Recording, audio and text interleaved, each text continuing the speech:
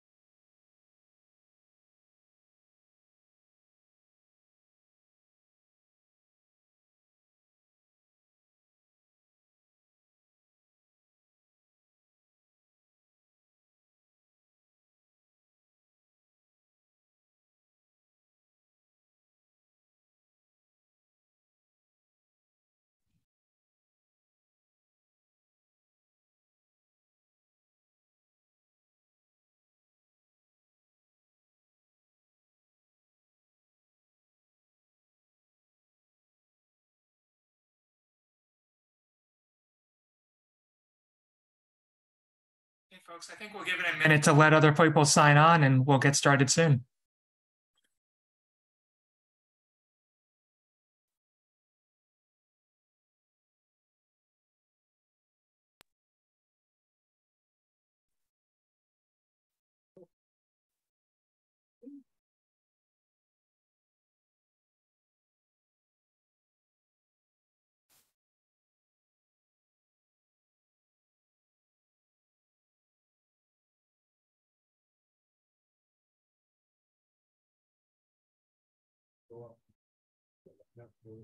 Okay, should we take it off? Should we go ahead and get started, Jason? I think so, Karina. Are all of the speakers here? Yes, they are.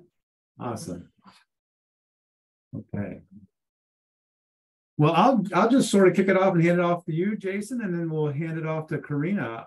I want to welcome everyone. This is Mark Humpert from AFWA, and really appreciate everybody's time today, and particularly our speakers for this great session. And I was thinking a little bit about this today and how, and really appreciate Karina for organizing this session on equity.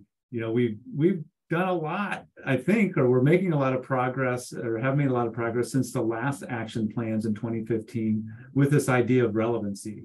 And I think it's becoming clear in our minds of the importance of involving everyone in conservation, because we can't do it alone. It's such a big and overwhelming task. And how can we do better by being more relevant, reaching out more broadly to more diverse communities? And, you know, if you look at kind of the purpose behind the relevancy roadmap, it's about doing more and better conservation. And so I think what we're going to learn today, and what will be the start of I think a longer conversation, is that we just need help. We need tools. We need better information so that we can reach everybody, you know, in our communities that care about fish and wildlife. And we're just at a perfect time to have this conversation, as you know, most states, over 40 states, are getting ready to revise their, this will be the third generation now of state wildlife action plans. So again, thank you, Karina. Thanks to our speakers. I'm really looking forward to today's session, and I'm going to hand it over to Jason for some opening remarks. Sorry, thanks. I think Mark's already covered everything I might say. I'll just give briefly some logistics on the day. So we're first going to have a panel discussion that Karina will be leading. And then after that, we do want to leave some time here for a breakout group, you know, to be able to take what we're hearing and reflect on that among small groups where we can really have an open discussion. So this part of the session is recorded. The breakouts won't be. And what we'll ask for is, in the breakouts, if someone could help take notes or at least capture highlights and report back out. And we'll come back to those a little bit later on, but we're looking to hear about what the challenges you and your agency face in engaging the full diversity of residents in your state and tribal nations in the SWAP revision process. You know, where are those opportunities? And what are the challenges you face in engaging the full diversity of residents in your state and tribal nations and SWAP and conservation implementation? And again, where are those opportunities? You know, how do you think about prioritizing conservation actions geographically? So like I said, we're recording this session. We'll be taking notes, and during the breakouts, if someone could also just capture highlights and report back out. So now I kind of geek out because I've been wanting to hear from Karina for a while now. ever since I first learned about you and read your Wikipedia page and saw the pictures you had posted. So happy to introduce Karina Newsom, who is a National Wildlife Federation employee and the moderator of today's session. Karina, thanks so much again for helping us organize this. Yes, thank you, Jason, and thank you, Mark, for inviting us to be here today.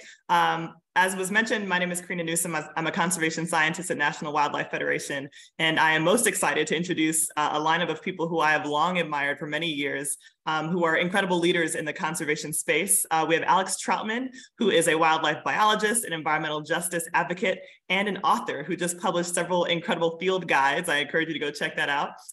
We have Deja Perkins, who is a geospatial analytics PhD student who will be sharing a lot about her work with us today, who has led some incredible research on participatory science, especially when it comes to the world of birds and bird conservation.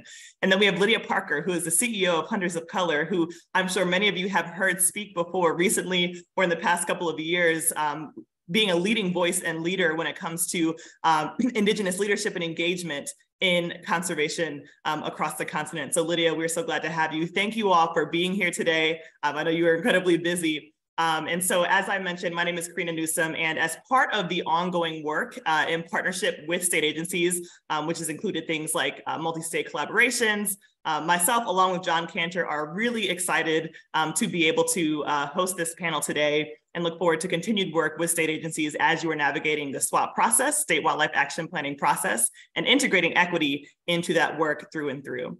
And so we'll go ahead and kick it off right away. I'm going to ask the panelists to take a few minutes to introduce themselves, share a little bit about their background, and answer the question of how equity informs their pursuit of science and or community engagement. And we'll go ahead and start with Alex.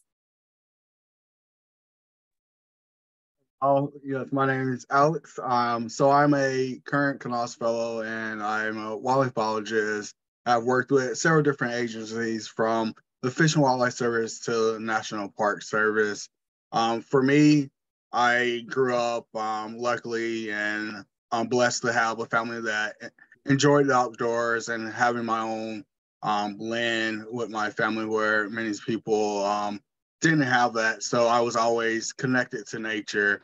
And I realized that even as a Black man, that's a privilege to have land to enjoy nature with, as many people in my area didn't own their own land or lived in the city. So what pursued me to have a kind of voice in the environmental field is knowing that access is not always there for everyone. Even if they're right next to a national park, state park, there's still delay or access that they do not have. That could be either from transportation issues or just going to that state park and being denied the equal access of enjoying the park without having someone call the police on them or question why they're in the park. Or some people may even question, why are they listening to music while on the trail? So that's not equal access. If you're going to have access, you need to be able to enjoy the park in any way that you want to without being denied the access. There's different ways to connect to nature, and having equal access is one of those ways.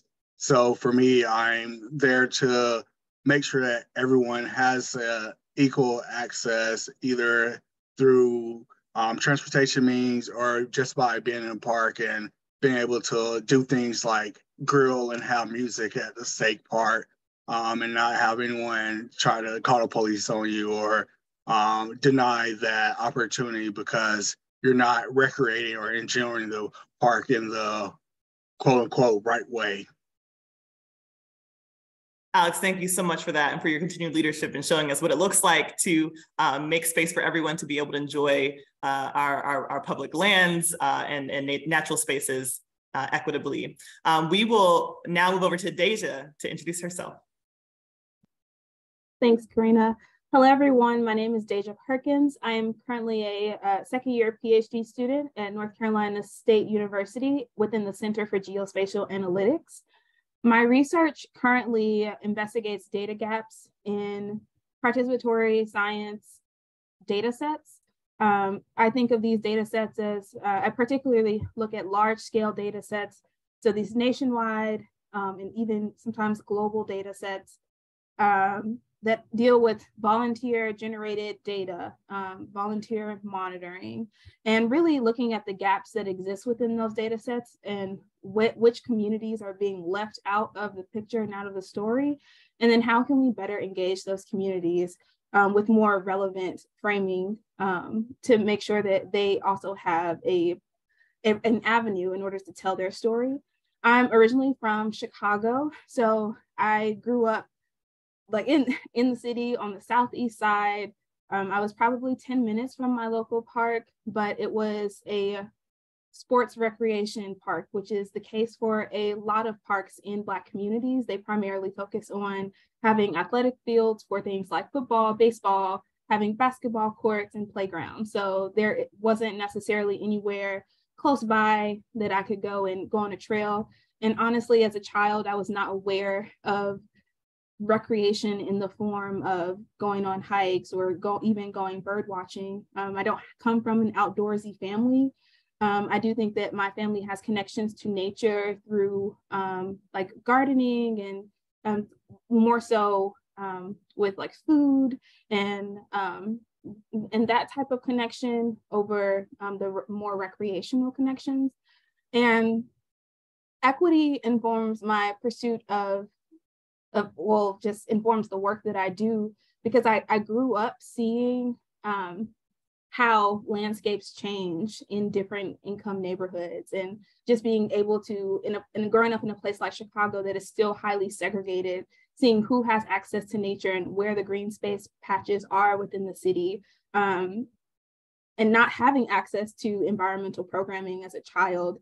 All of those things kind of inform my passion for making sure that other people have access, that other people are aware of the opportunities in these spaces that can be beneficial, not only for learning, but for mental and physical health as well. Thank you so much, Deja. And we will go to Lydia. Welcome to We're All Doing Lydia Young Cots. Hi, everyone. My name is Lydia, and I'm the executive director, or sorry, I just told Karina that just changed. I'm the CEO of Hunters of Color. Did a little rebranding there. But I'm the CEO of Hunters of Color. My pronouns are she, her, and I'm from the Walker Mohawk Band of Six Nations of the Grand River. Or you can just say Mohawk because it's a lot easier. But I think that where equity comes in is really in the foundations of our organization, Hunters of Color. There was a U.S. Fish and Wildlife Service study that came out in 2016 that looked at demographics of hunting and fishing and conservation work. And in hunting, less than 4% of hunters identify as people of color, which clearly doesn't match up with the demographics of our nation. And it also doesn't make sense, because anyone who's here today, we're here because our families were successful hunters at some point. And for me personally, part of the impetus for starting Hunters of Color was that my family in particular has been hunting on this land since the beginning of time. And so it's more than just a sport or recreation. It's a connection to culture. And the same can be said for African Americans or Black folks who have relied so heavily on hunting as a means of sustenance. And as a tradition and culture as well. And again, that spreads across the nation, that lack of representation and lack of even participation in hunting and fishing and conservation work. I believe that Yale came out with a study that was something like 82% of conservation or green space workers identify as white as well. And so anyways, it's kind of the history of why and how I got started in this work. But if y'all are taking notes, and I hope that you are, the word that really comes to mind when I think of equity, it's not equality, it's much different. And it's really, really important to know what the difference is. So if you haven't Googled the difference, please do. And the word that comes to mind when I think about equity is intersectionality.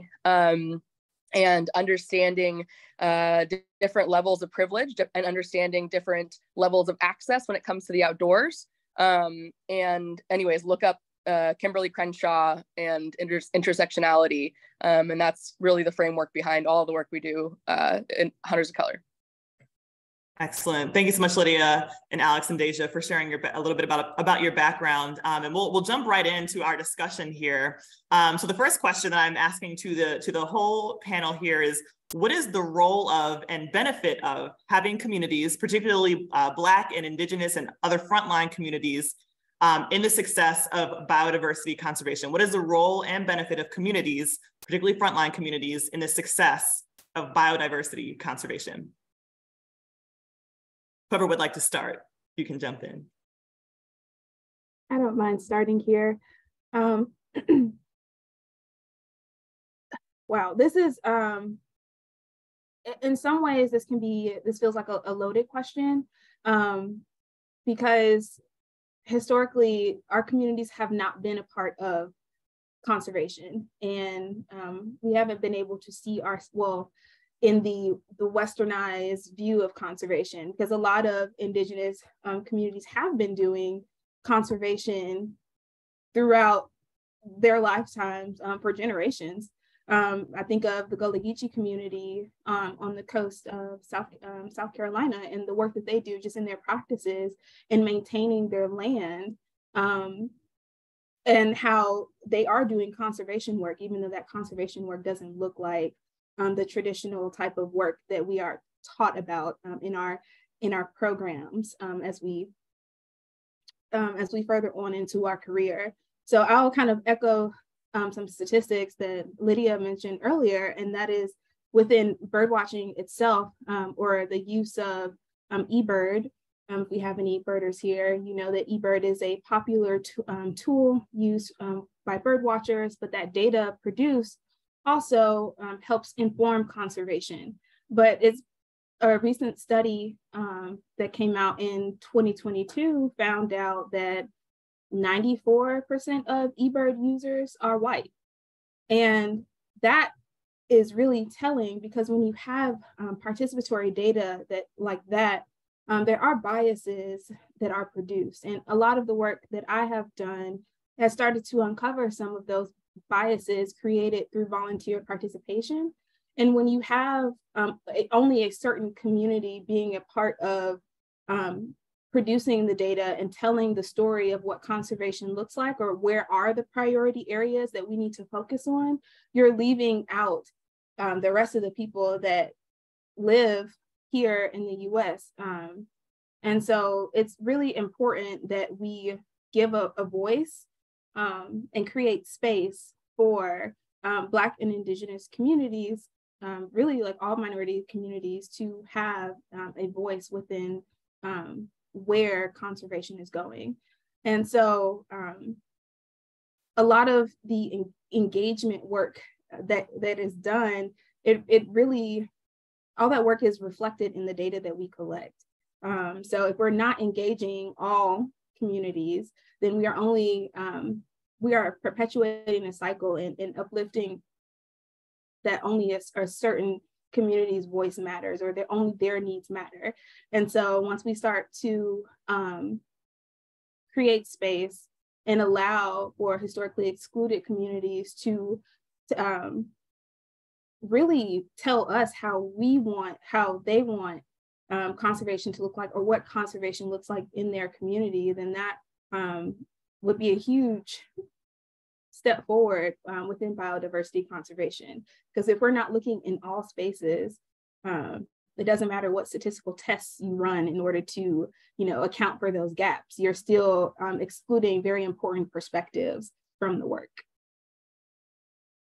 That is incredible. And I encourage you all, as was mentioned, to take notes as we'll be discussing how this is reflected in the state that you work in and the agency you work in, and how you can think about reimagining where data is collected, where conservation investments are made. So Deja, thank you so much for sharing that information. Alex and Lydia.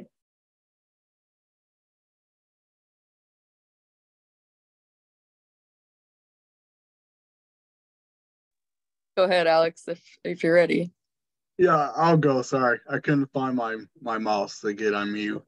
Yeah, so I'll start with this, that we as Indigenous and Black individuals have always had a hand in the success of biodiversity and conservation. But many times it has been hidden, or I would say hidden. I'm not going to say forgotten about. It has a lot of times been purposely hidden. If we look at many of the national parks, wildlife refuges, many of those have been constructed or had Black and Indigenous hands on them um, through the CCC groups, conservation groups. Some of the first like park rangers were Black individuals from the Buffalo Soldiers, and a lot of times what is in place now, what we call the wilderness. Here's a definition from the U.S. Forest Service as wilderness: an area where the earth is and its community of life are untrammeled by human, where man itself is a visitor who does not remain. But this neglects the fact that Indigenous people were here and the land was already cultivated. But in the Western white sense, the land has been untrammeled by humans, but it's totally negating the fact that Indigenous individuals was here. So we have always had a hand in the success of biodiversity and conservation, but many times it's forgotten or it's hidden. And a lot of times we, as humans or as Western societies, come into areas that already have, I guess, like a local knowledge of what flora and fauna is in the area, but we don't come in to actually work with the community. We come in and say, we're the experts. This is what we're gonna do. And we totally destroy what the home people have in place of that region, and later on come and fix it and know it. Oh, you were right. Maybe we shouldn't have built a dam there, or maybe we shouldn't have dredged this river, this creek. So we need to get back to looking at what people groups are already in the land, working it, or have familiar ties to the land, and understand that within those individuals and family ties, they have already had a success in the conservation of that land, and we can actually learn from them instead of having to reinvent the wheel, so to speak.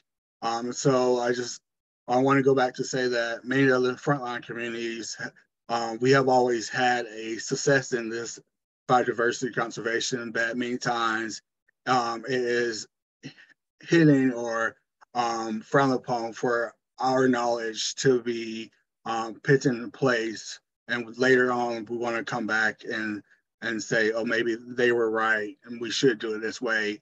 And then we steal that ideal and say it's our ideal, or they steal the ideal and say it's their ideal, so to speak. Alex, thank you so much for bringing that perspective that is both historical and current as far as how conservation has happened in across the country. And it's incredible to see when you understand, how Black and Indigenous communities have shaped the land and the biodiversity that now exists in those places. It really changes one's perspective around what does conservation actually mean? What does it look like to do it equitably? Lydia, I'll pass it to you. I also want to thank you, Alex and Asia, for advocating for Indigenous people. That was you made me tear up a little bit, Alex. That was so beautiful and so true. I always say, most of our cultures, most Indigenous cultures didn't have a word and don't have a word for conservation because we didn't need one. We didn't have to fix something. The idea of the North American model of wildlife conservation was created to help stop the overhunting, help stop the markets, help fix things that had been wronged. And the fact of the matter is, like Alex was saying, there's no such thing as wilderness. There's no such thing as a pure, untouched landscape. We've been here, we have been touching the land, we've been manipulating the land, even if it isn't up to Western standards, or if Western science hasn't quite figured out that we've been doing it right yet. we've been here, and we Indigenous people only make up 5% of the population of Earth, but we protect over 80% of the Earth's biodiversity. And I always like to quote the late great Oneida comedian Charlie Hill, who said that whenever there's a problem on this land, ask the Indians because we have the owner's manual. And obviously funny, but so true. It's what we've been doing. And even I think of like dendrochronology, for example, proving that the cultural fires or prescribed burns that we've always done on this continent are important. And now we're seeing that in the West, and everyone's talking about fuel reduction acts and whatnot. And it's just like the no-brainer to Indigenous communities, right? But the last thing I'll say about this, why engaging Indigenous communities and people of color, BIPOC, whatever you want to say, is so important, is because whether you like it or not, by the year 2044, the US will be majority BIPOC, people of color. And I always say too, you don't have to like us. You don't have to, I hope you do, but you don't have to even like the word equity. We get a lot of pushback for using that word, to be honest. We get death threats, by the way. Like, this is real life.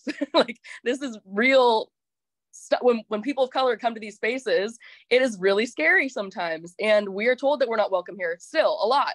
But anyways, the fact of the matter is, by the year 2044, which isn't that long from now, we are going to need all people to see themselves as stakeholders of the planet. And as it currently is, that's not the case, because we've been excluded.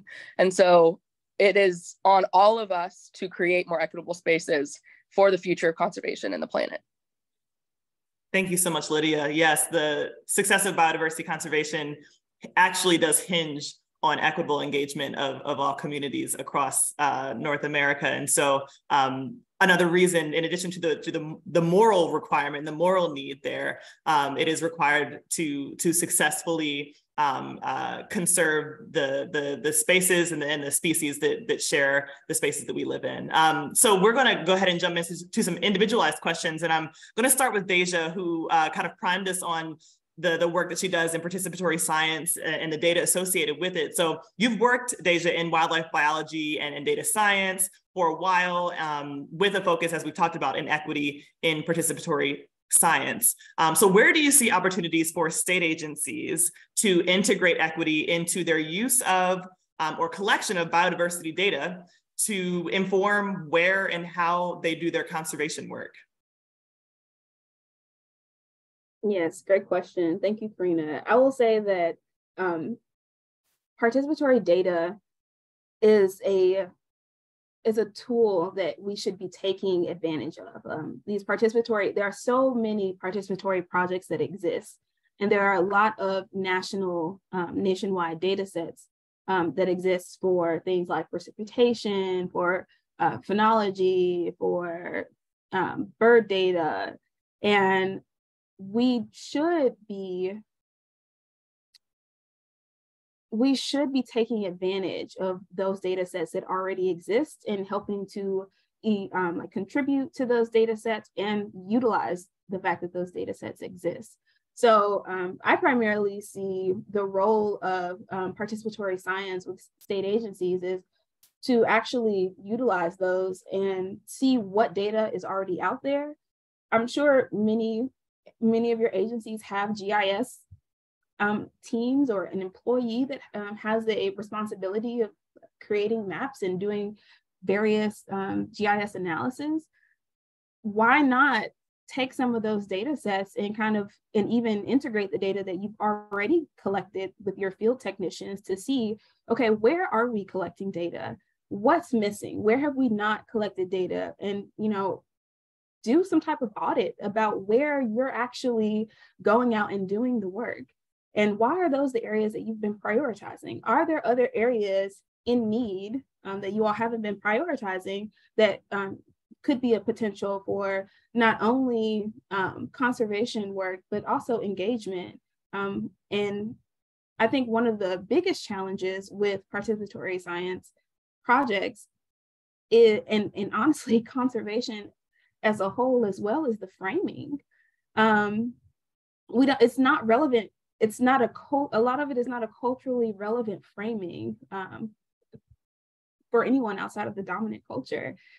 So even the idea of conservation, like, it exists because of the colonial practices and even capitalism and the overharvesting, and the idea that this earth is here for us to take. Like, that is the reason why we have to do conservation work.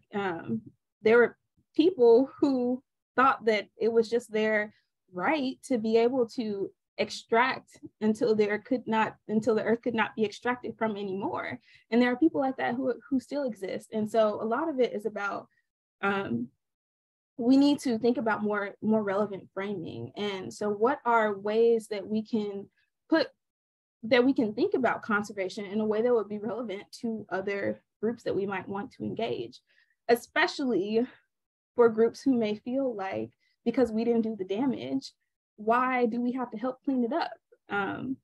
So just kind of thinking about the way you frame your engagement work, and doing a variety of audits to think about where are we currently doing the work and where are the gaps and what's needed in order to form a more complete picture. Because like I said, participatory science data sets already have a volunteer bias based on who participates. And who participates in participatory science projects are people who are already science educated. They're highly educated. They have degrees, sometimes multiple degrees. They are a lot of times high earning, and majority of the time they are white.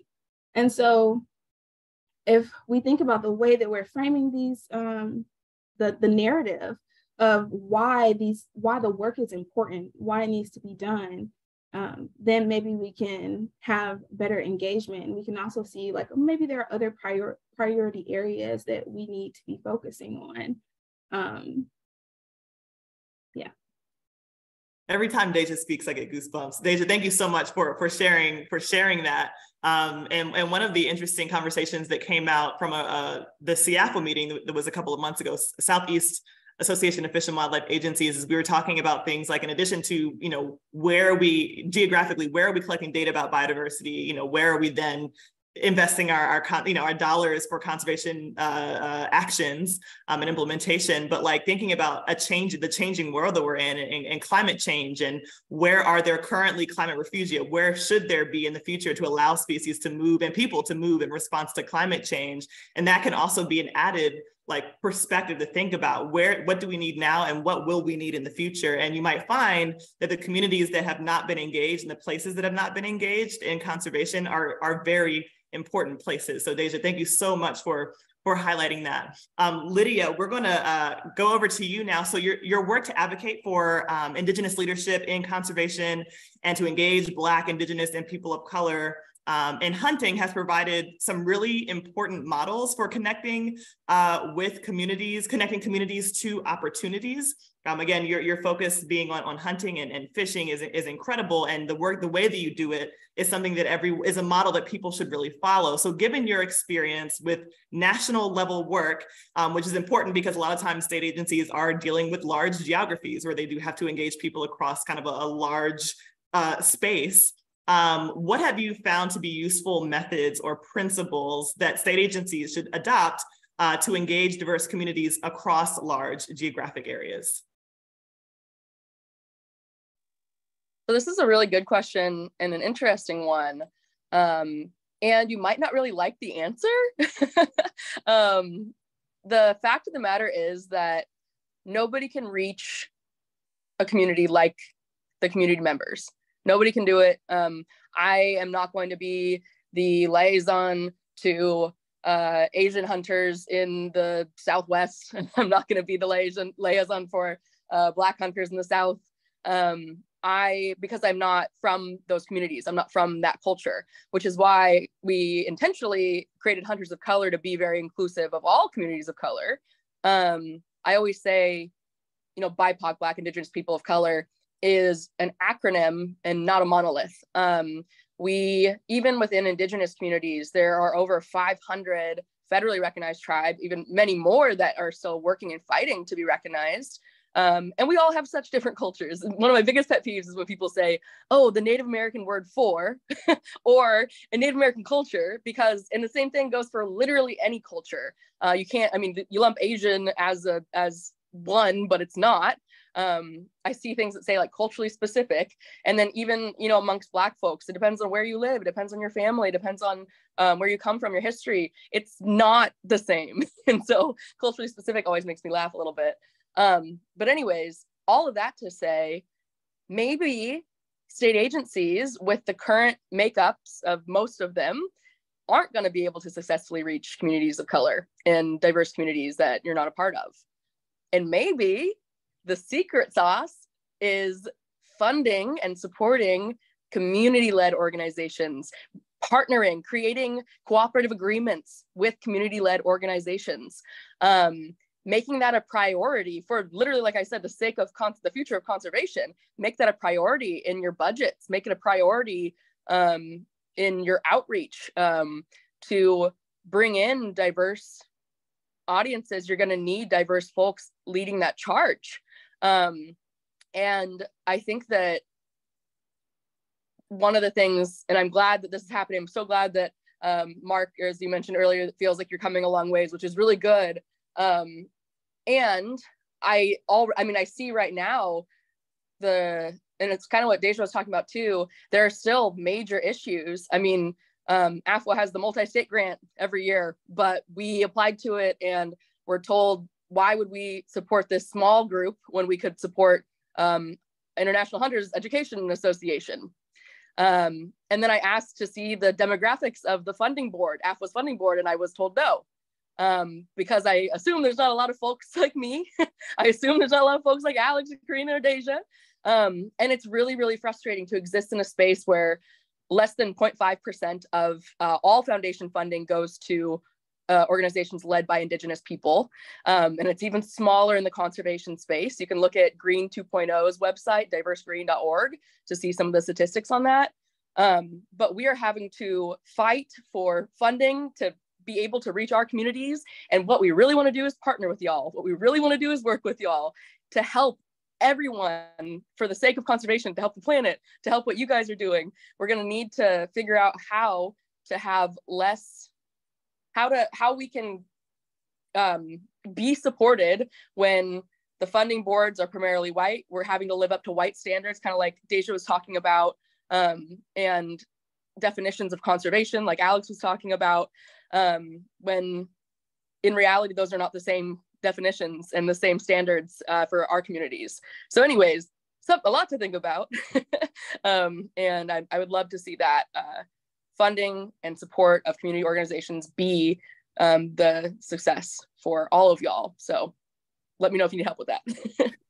Lydia, thank you so much for highlighting that. And again, goosebumps. And it seems in my experience that those of us who are kind of within, a community that falls under the umbrella of, Black, Indigenous, or communities of color, kind of most acutely understand that we cannot go into other communities and expect, to just be able to inject ourselves into the space, right? We understand that even within our own demographic category, so to speak, that there is such an incredible diversity, which necessitates that shifting of resources, just like you said, to ensure that communities are empowered to do the work. So thank you so much for making that incredibly important point and for being such an incredible model for conservation happening across the country. So equitable community engagement and biodiversity conservation efforts do require multi-pronged approaches that are looking both outwardly and looking inwardly at our state agencies or our organizations, including looking at hiring practices, offices, agency culture, funding choices, and the way that our funding structures are set up, as Lydia was mentioning. So Alex, this is for you.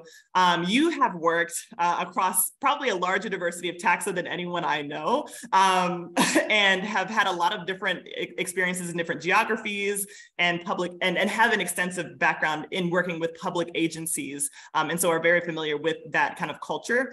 And so given your experience, where do you see opportunities in the systemic and kind of standard operating procedures of public agencies to cultivate and retain talent from diverse communities so that the leadership in these agencies are actually reflecting the diversity of the communities that they serve. Yeah, so I'll start with this. We need to destroy the table that we're working at. The table that we currently have is built on decades of systematic oppression, amongst other things. The table that we have now, it's a table that, like I said, has been built on oppression. It's a table with a semi-clean tablecloth on it. No matter how much we try to clean the table, it's still a dirty table. It just has that tablecloth on it. So we need to destroy that table and build a new table that's meant for everyone, that all can come and give and take from the table equally. And it's not going to be like, oh, this is our table, but you have a seat. But this is our table, all has input in it, all can take away from it. So that's the first step, is to destroy the current table that we are working on through conservation. We need to build a new table that everyone can come through.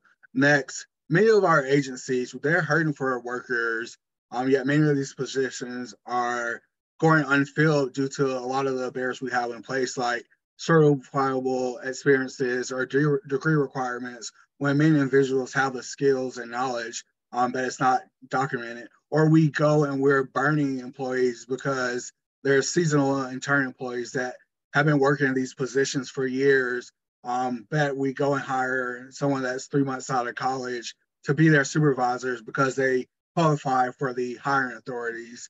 We need to start looking within our agency to see what talent that we already have available before we start and go out and recruit new talent. That's one way that we can retain individuals into our agencies, by looking within first before going out and getting new talent. And next, we need to be honest about what positions are available and where they are. Be honest if you know this position is in a known area where someone who is not white is going to be in, that can have huge, like not only mental and physical acts upon them, but be honest about those. Like, there's a chance that someone will not like you for your skin color, someone will not like you for your gender identity, someone will not like you for your sexual orientation. Be honest about these when we're looking to hire and move people into these areas. Also, be honest about work culture. If you know the culture is not welcoming, don't send someone fresh out of college down there, or someone who's not typically of that same office background into those offices, because you're literally going to automatically destroy their morale once they go in. And next, we need to understand that biases exist. We need to work through those biases, and we also need to be understanding situational awareness, that one instance that what's okay for me might not be okay for you, or understanding that just because you are okay with going to someone's property who we haven't talked to in 3 years, that mean I'm okay with doing that. I have my own set of rules in place that no, I need to have verbal or at least some type of acknowledgement that yes, it's okay for me to go to your property while you're not there. And I'm not gonna just go show up and say, oh, I was one of the biologists who worked on this property. So you shouldn't expect another biologist to have the same thoughts as you. You need to understand that situations are different for different individuals, the way that they carry themselves, but also the way that they look. You can go to the property that you worked 3 years ago and not have anyone come up and ask what you're doing, but someone who looks like me or another person of color don't have that same privilege. So we need to understand those situational awareness. Next, it's time that we understand what is working when recruiting and retaining individuals, And sometimes it means like understanding that programs, for instance, like on the 3R program, recruitment, retention, and reactivation, it's not really working. It's recruiting the same individuals over and over again, but it's not actually diversifying anything. So that program is going to be a continued broken process where you're like, why aren't we recruiting individuals? Because we're using the same old things. So we need to be innovative, and we need to actually look and broaden our horizon to see why we're lacking the skills to actually recruit people, and then why our retention sucks.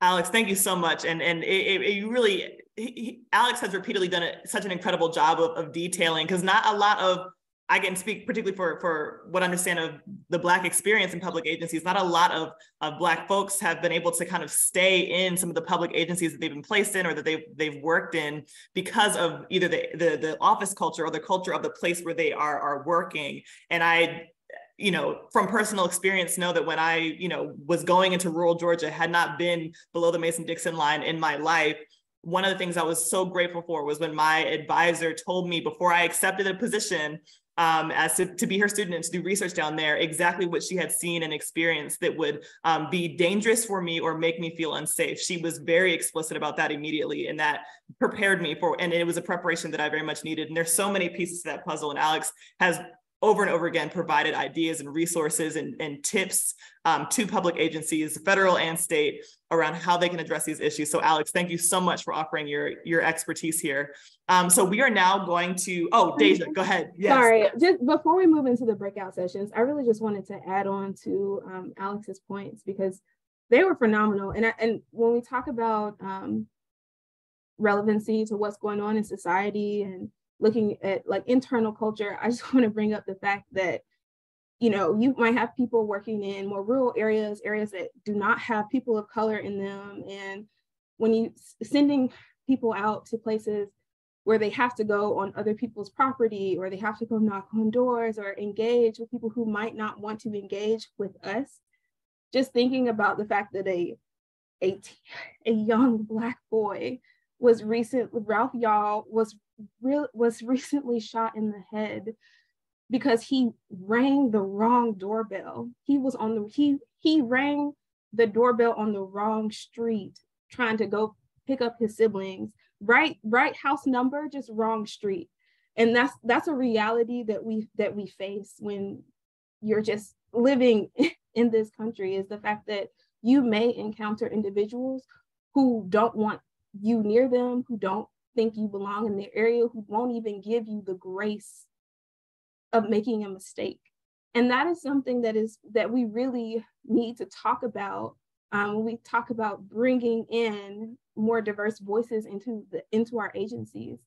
I think about when I was, I've never worked in any official capacity with U.S. Fish and Wildlife or other agencies, but I have had internships working with the CDIP program. I was placed in Minnesota, the only Black person, the only Black intern there. And this was my first internship ever. I remember us having a land ethic workshop, and some of the volunteers, the official volunteers for that agency were making, for that visitor center, were making racist comments and just historically inaccurate comments for my culture, saying things like, oh, well, we came over to this country, we came over here for freedom and for this and for that. And I was like, that's not the case for everybody. Because everybody didn't come here for that. The roots of my history, I was forced over here.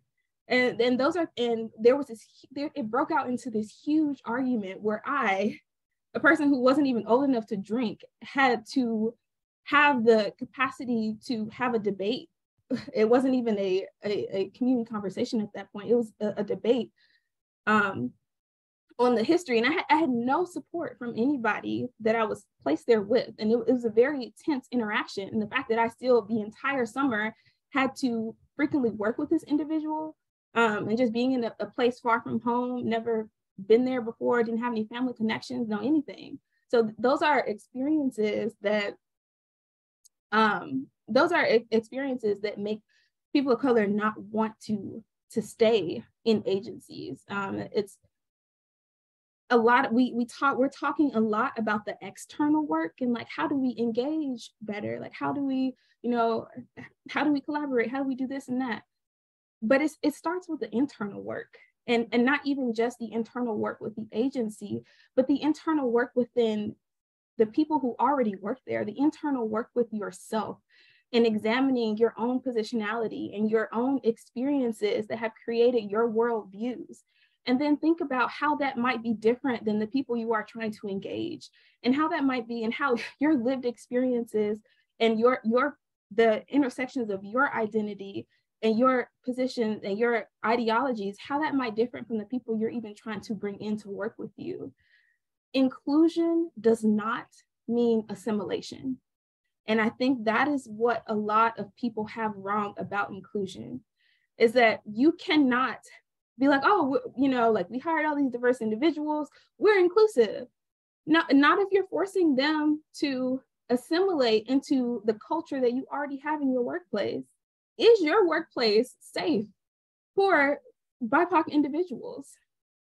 So a lot of the work, before we even start to look externally and about programs and engaging and where are we not doing the work, you need to be doing the internal work to make sure that you all are all on the same page, and making sure that you have some competency in order to work with these individuals that you're trying to work with. Wow, Deja, I cannot thank you enough for bringing that to bear. Thank you for bringing up your stories and even the recent stories of young Black children in this country.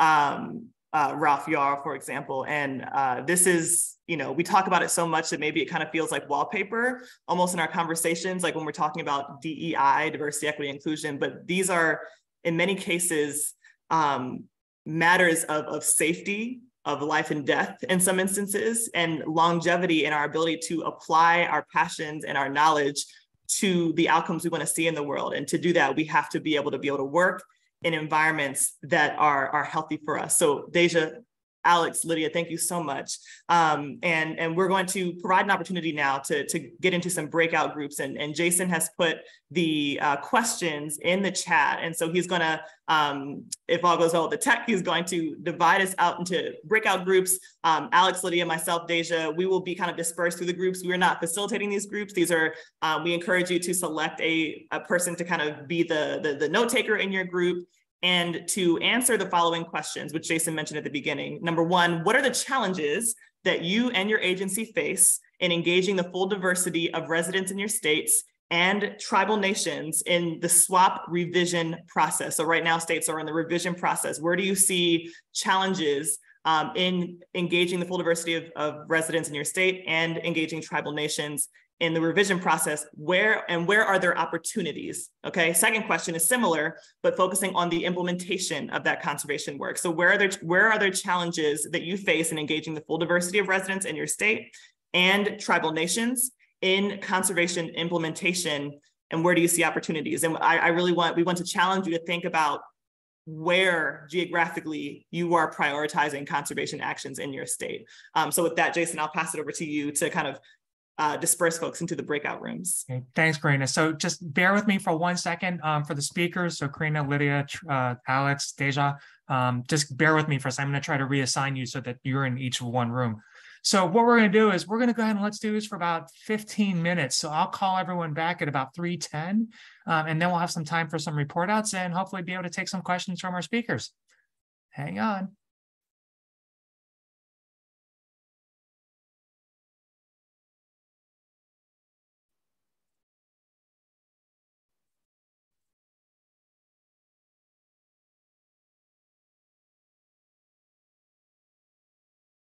Okay, I'm going to go ahead and move Karina to room 1. And Mark, I think you and I can go wherever. I'm going to go ahead and join room 4 because it only has 4 people. Perfect. And I got Lily. She's going to work in room 2. So I think we're in good shape. All right, I'm going to go over and I'll break back at 3:10.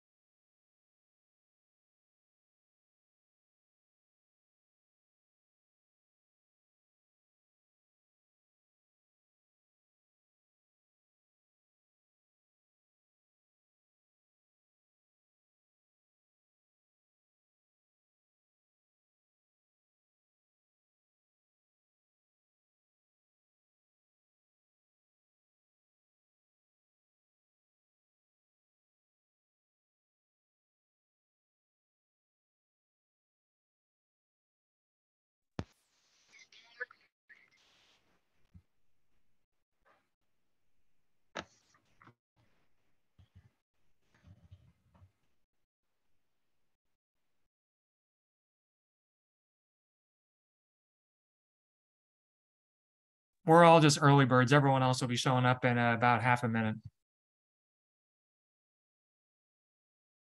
And all these new people, it's amazing. You Jason, must just be a Zoom whiz. You must just be a Zoom whiz. No, I use MS Teams all the time. Zoom is like, no, I don't even know what it is. So you were asking, Chelsea? Where are you based out of, Jason? So I work for service headquarters. So I'm out in Virginia, but I've been teleworking out of Maryland. Oh, okay, nice. Yeah, especially on a day like today when it's gonna be in the 70s.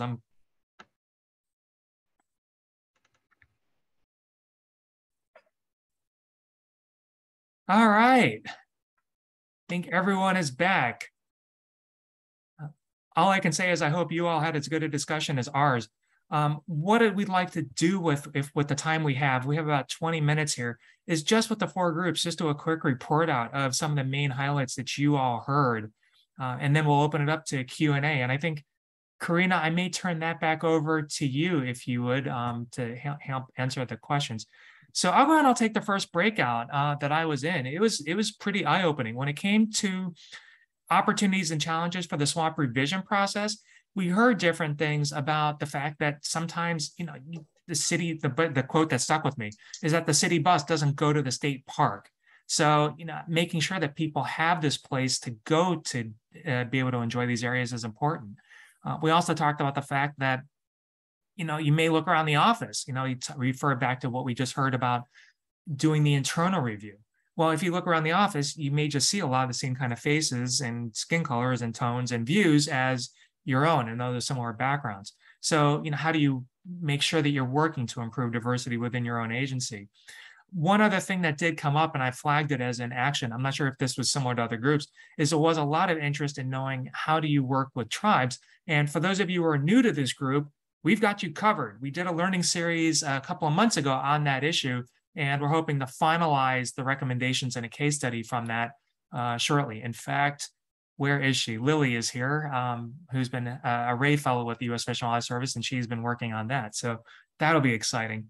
And then when it comes to the challenges you face when it comes to SWAP conservation, what we heard there are 2 things that were really eye-opening. One was that a lot of the swaps are identified looking at rare species. And so when you're in an area where green space is more of a priority, what's that link? And how do you show how swaps can fit into that kind of conservation effort? And then the other one that really caught me was someone said, we're not allowed to use the words diversity, equity, and inclusion in our agency. So how do we have to be very careful how we couch those conversations, because that's how it affects how we work with other communities. So like I said, it was pretty eye-opening for me. Someone else want to go from one of the other breakouts and talk about what you heard? I can go ahead for breakout room 2, since I was taking some notes. So for the first question, some of the opportunities that were listed is that I know Montana said that they were doing a steering committee. So this is an opportunity to bring people outside the agency to give their voices and add to that. So that was one opportunity that was listed. Another thing is in South Dakota, we were hearing that the biggest opportunity is going to be with funding. And with these opportunities, we also listed a few challenges. So how to approach the tribes to start a conversation, specifically in Montana, how to get some people to represent the whole diversity of the state, and starting that conversation with tribes is some of the challenges that were listed as things they had ahead. I know that we also discussed another opportunity was to spend time within the community, engaging with people that you may not have in the past. So these were some of the opportunities. And then for the second question, I know one of the things that we had discussed also in our group that was pretty important part of discussion is that we talked about how there tends to be a little bit of like a bias against urban areas, as the fact that people usually, when they think of conservation, they think of these untouched habitats away from population centers. So important to think about those populated areas too, as we've discussed today, and engaging people with these natural spaces. I will also really like to pass it on to Eileen, because I know she had some really good points for the second question as well. She wants to add that. Uh-oh. we talked a little bit about delivering conservation on the ground. And so in addition to involving people in the planning phase, there seemed to be more people interested in really getting involved in conservation. For instance, the kind of that millennial group, they seem to really care about things and they like to contribute and feel they're doing good things.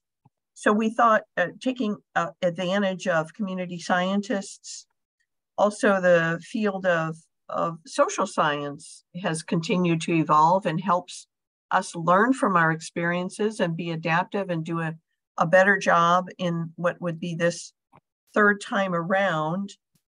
And I really like the idea of the urban spaces, because I just found out today I'm going to be on just a short radio program in Sioux Falls, for Sioux Falls audience. That's our biggest city in South Dakota. It's not very big compared to other places, but that really clicked in my head. I need to think about, yeah, we're not just talking about the wide open spaces. I need to think about how what we're doing in our plan is going to be relevant to somebody in a big city. So that was really personally very helpful to me, that point.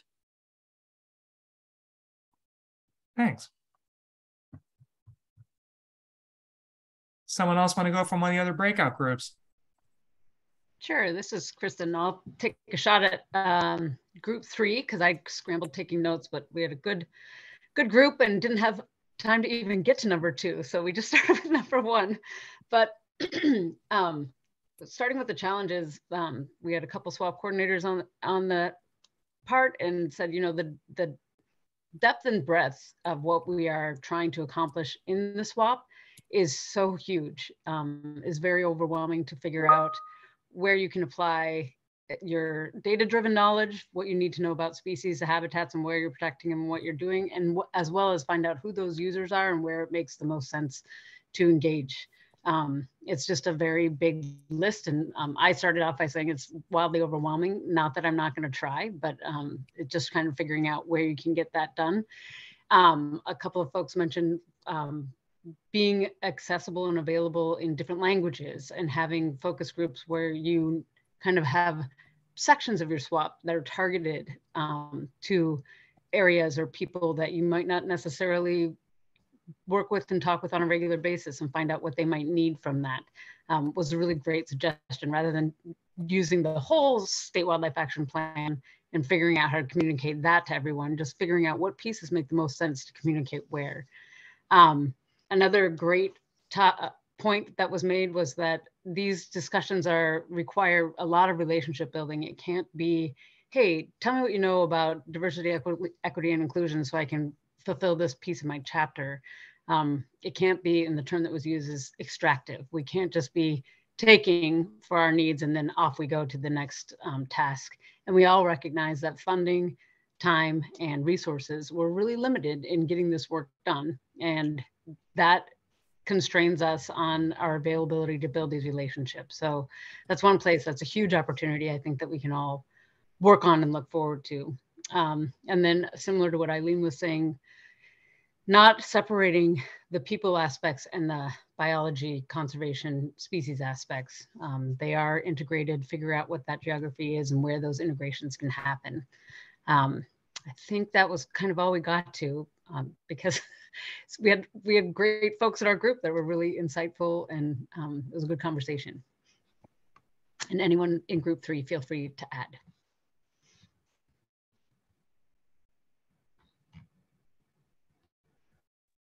I can jump in for group number 1. Our conversation was very similar to many of the other things that have been said. And like Kristen's group, we did not get to question number 2 either, which was unfortunate, because it was a good conversation. But yeah, there was a lot of the same themes coming up. Just questions and concerns and difficulties in interfacing with tribes, just not knowing how to do that, not getting responses from tribes with past efforts, and just trying to build better relationships with tribes to enhance those conversations in the future. Some of the same concerns about politics coming into play, and many of us work for parks and wildlife commissions, and our hands may be tied in some situations, and in some places not being able to have some of these sensitive conversations. a lot of the same themes about kind of ignorance and capacity not being sure how to interface with communities that our agencies are not accustomed to interfacing with, and not having the staff capacity. For example, Wisconsin has a tribal liaison, but it's one person for the whole of Wisconsin government, it sounds like, which is probably woefully inadequate. So just lacking the human capacity to create these new connections, but some good ideas about considering cultural values when interfacing with tribes, showing up in places where these communities are, places like powwows, other community gatherings, things like that, and finding people where they are and making sure that we're interfacing in their communities rather than having an expectation that they're coming to us and want to be involved in our processes. So a lot of the same conversation, but very good. And I wish we had gotten time to talk more about kind of the implementation side of things, because some things I've been thinking about personally that I would have shared are, not just thinking about, so often we jump to who's going to be doing the work. Is it land trusts? Is it federal land management agencies? Is it private landowners? Things like that. But also just this idea that we need to be building coalitions of supporters and advocates. And that's an important part of implementation as well. So those are probably communities and people and supporters we should be talking to as well. Great. Thank you. Well, we do have just a few minutes. Does anyone have any questions for any of our panelists? You can either raise your hand or go ahead and pop it in the chat.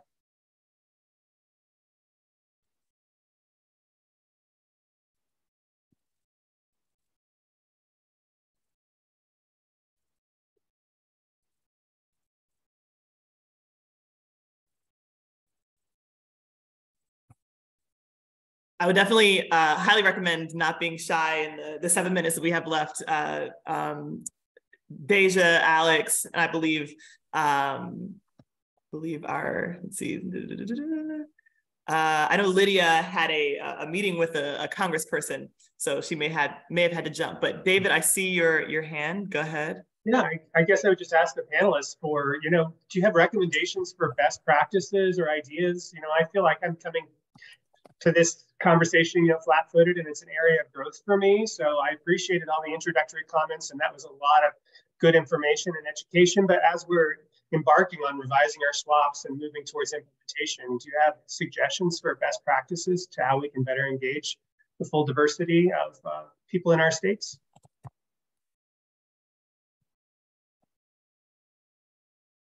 I mentioned with my group that engagement can be really tough because it takes a long time to build the proper relationships, because they require trust. And I don't know what the history of like the community you are hoping to engage has been with your agency, but like maybe start there, look at ways that you all have engaged prior, look to see what's working, what's not working. Establishing trust takes so long. And I say this as someone who has, as a Black person who came to North Carolina and was running a participatory science project and thought that, oh, I'm going to engage the Black community here in North Carolina.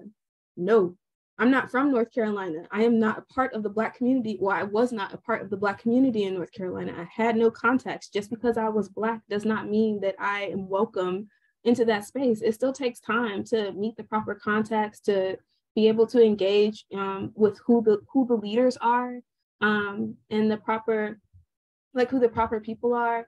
And then I know Kristen had mentioned it earlier, but a lot of times the work that we do is very extractive, and it's like, oh, can I pick your brain? And no, you cannot pick my brain. That is painful. And like just even the imagery of that, like the history of that term, can I pick your brain? It's very extractive. And so think about how you can provide for them, because I know a lot of Indigenous communities who are working within the conservation space, like they have their own conservation officers and biologists and things like this and things like that, but they are also even more underfunded than our state and federal agencies are. And so just kind of think of, in terms of like collaboration and partnerships, like what can you potentially offer for them, instead of first coming to the table like, hey, can you tell us about XYZ, or can you tell us this or that? You know, like, you need to be able to provide something. It can't always you can't always come to a community with your hand out and expect them to just want to engage with you, because why should they? What have you offered first? You know, like what trust do they have? Like, why should they continuously put out and they're not getting anything back? And I'll also add on top of that, a lot of times agencies want to engage, but they don't want to do any work. It's more so like, oh, we're offering this, no one's coming to us. Well, you know what? Sometimes you need to leave your table and go out into the field and go to them, meet them where they are. Just be ready to actively engage and not do the passive engagement where you're fishing, you're throwing out a lure and waiting for people to come to you, that you actually need to get up and go out. Great, thank you. Okay. So I think with that, I see one more hand. John, do you have a quick question? So actually, if you do that, I'm going to have to leave in 1 minute. So Karina, I'll turn it over to you to close out. Thanks. Okay, sounds great. I just want to make a quick comment about that was I think Lydia brought it up, but it's been brought up a couple other times, is that I know wildlife diversity programs at state agencies aren't getting a bunch of funding or whatever, but I think it's really important that true engagement, we do need to share the funding, and like for today, we're providing an honorarium for our panelists for their time, for their expertise, and also your courage. So thank you so much for sharing that. But yeah, we're not, the state wildlife grants aren't bringing a lot of money or whatever, but I think we need to think about the value of people's time and engaging communities in providing funding and other resources that allow them to work independently to produce, their vision and share that with us. Great. Thank you so much, John, for sharing. And Jason, I can go ahead and close this out. I know you have to run. So I cannot thank enough our panelists, Alex, Deja, and Lydia, who joined us today. And I want to reiterate that not only is it an incredible gift to learn from their expertise, but it is very brave of them to share, because they are, and I can attest to this as well, repeatedly met with not just opposition, but threats and threats to our well-being, our vocational trajectories, whatever it might be. So this is a heavy ask to ask people to come and speak on this topic, and they have been asked many times. And so I just want to thank them sincerely for joining us today. Myself, and as John mentioned, are very excited to continue working with state agencies around integrating equity into state wildlife action plans and the process of doing those revisions. And we are looking forward to opportunities to continue to apply what we learned from Alex, Deja, Lydia, and others we've heard from recently and over the past several years when we've been thinking about relevancy. So thank you so much to AFWA, Mark, and to Jason for inviting us to participate today. And if you have any questions, my inbox is open, and I look forward to hearing from you and seeing you on future meetings for the Wildlife Diversity Program Managers. And we hope you have an excellent rest of your day. So thank you. Yes, thank you. And this was 99% Karina. So thank you for all you did, your vision, and just excellent speakers. Alex and Deja, just can't say enough, can't thank you enough for coming in and helping us with this. And this is a long journey that you're helping us get started on. Great. Thank you, everyone. Thank you. Bye.